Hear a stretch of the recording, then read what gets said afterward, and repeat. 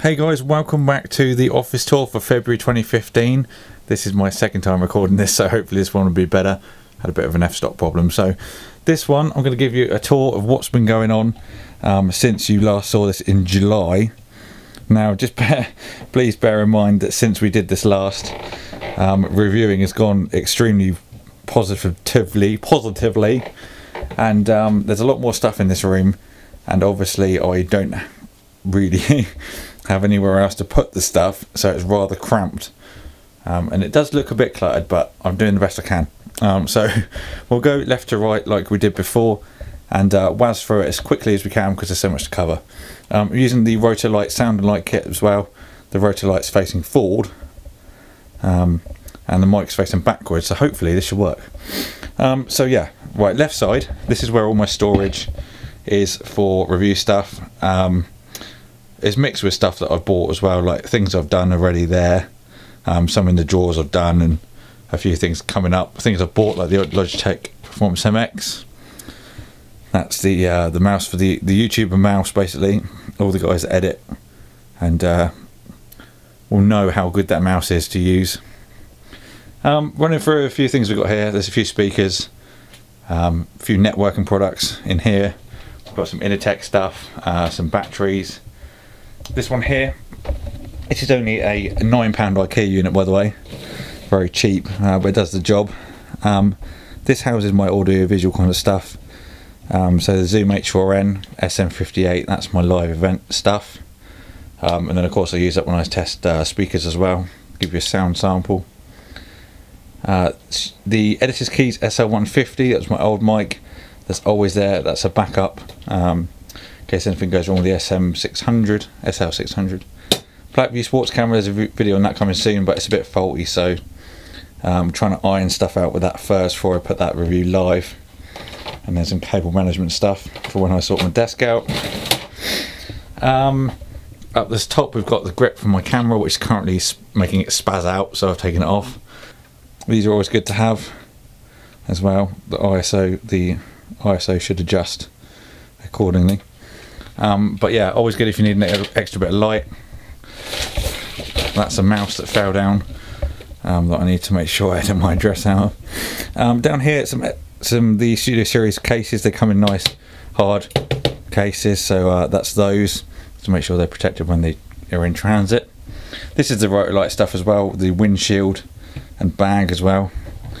Some odds and sods, Gorilla Pod. That's the SL600. Recently reviewed that as well on the channel if you want to check that out. But that's the latest and greatest Studio Series mic, and what I use for basically every voiceover. This allows me to USB, so it's really easy. And you've got headphone monitoring on there as well, which is always good. This drawer here is stuff I use pretty much during the week. Basically, if I go downstairs in an evening, my phone's a bit low on battery, I'll pull out the Sandberg charger, or maybe the Anchor one as well, I think it's flat, yep, and use that to charge it downstairs.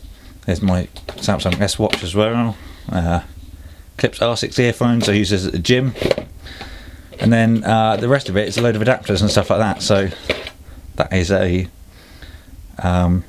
micro USB to HDMI adapter.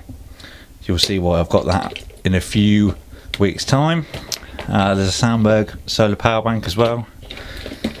Phone stands I use for reviews. Just general odds and sods that get used the most. Right hand side just houses all the plethora of batteries I've got. I always like having loads. So 9 volts for the Rotolight, AA's for the LED lights. There's some more batteries for my camera, battery tester, and then the AA's are for anything that uses like noise cancelling headphones, stuff like that. And then there's some cables that connect my like hubs, and that white long USB is for when I get my new desk, to make sure it all matches up. Say no more yet. Over here we've got a Swan camera that I reviewed recently. This is the Monopod from Manfrotto. If you need a monopod, look no further. This one has basically it's got feet on the bottom.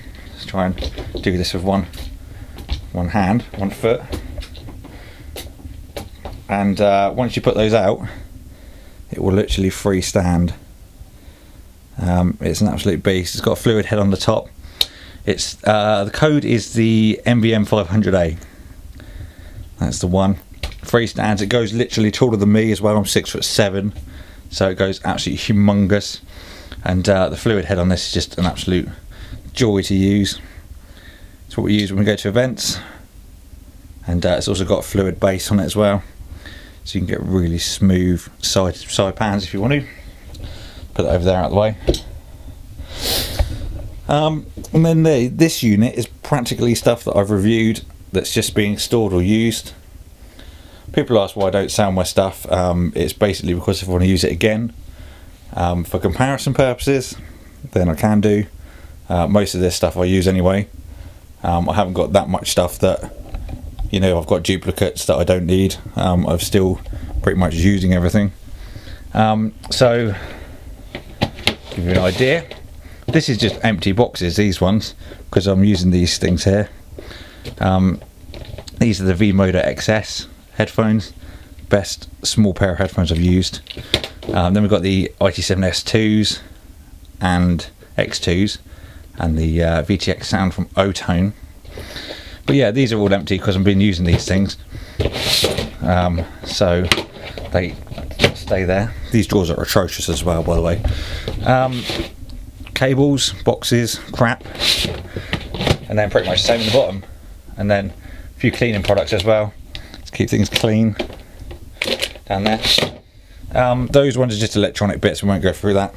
Same with the Hoonigan cupboard. That's basically stuff that I'm being I've done that's being stored, and there's a few bits and bobs, like that's just accessories, ink for my printer, just general crap. Next along we've got the review table. These are photocell light boxes over here. They're only 85 watts. I do need to get some 125 watt bulbs at some point, but it'll do for now. And this is what rules the show. I'm currently recording with the 600D, just a kit lens for this job. But this is the 128RC head on the new 190X Prob 4 tripod, and it's an absolute monster, this tripod. One thing I really do like is the way you get it to the top. See if we do this one-handed. Push this button and then it will go that way, and then you can push it back through. So basically you can do bird's eye view so easily, which is really cool. It's great for getting reviews of tablets and things like that, because yeah, just go directly overhead, which is always good if you want a shot like that. There's the old tripod down in the corner. I don't use that anymore. And then there's another tripod there, and the DV 235 slider as well from GlideGear. Don't really use that very much, but it's there if I need it. God, I need to catch my breath. It's difficult, man. So this is my desk. I try to keep it as clutter free as I can, but there we go. So yeah, some Coke. That's the ZED10 from Allen Heath. That's when I use the SE2200 Mark II, which is over here, because that's XLR, so you need to run it through that. But yeah, that's there if I need it. 50mm 1.8 from my Canon. Everyone has to have that lens. I think basically it's include it in the box because it's one that you need to have if you own a Canon camera. Make it a law, be something easier. Those monitors are just 23-inch LGs. I bought them at different times as well. That's why they suck for colour calibration, because of different ages. One thing that's annoying with companies like that, they always bring them out so often that you can't get a decent colour between them. So yeah, IKEA desk. I think it's the Galant desk, I can't remember. There's my Note 3, that's my daily driver. And Performance MX from Logitech, new mouse. It's really good to have. Everyone should have that mouse. There's a light there from Taltronics. Hinge dock for my MacBook as well. iPhone 5C. I didn't really use that for Fling. That's a bit of a weird app. And then Lumia 930 as well. There's going to be a review on that really shortly as well. Kingston memory card reader.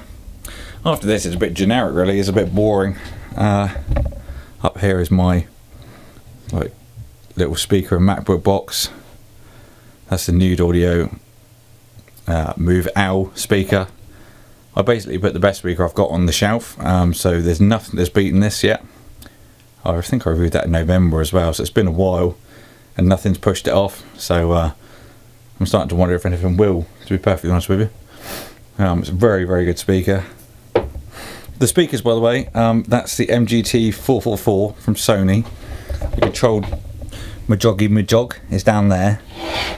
It's a disc, 3-disc changer, I think, but I basically run it through that RCA input there. It's a Samsung ML1910 laser printer. My other TP-Link router, which has currently been replaced by the Archer C9, which is down here. It's an absolute monster. The Wi-Fi range is absolutely insane on that as well. That's the sub for the hi-fi. Some memory cards, but apart from that the desk is pretty bare.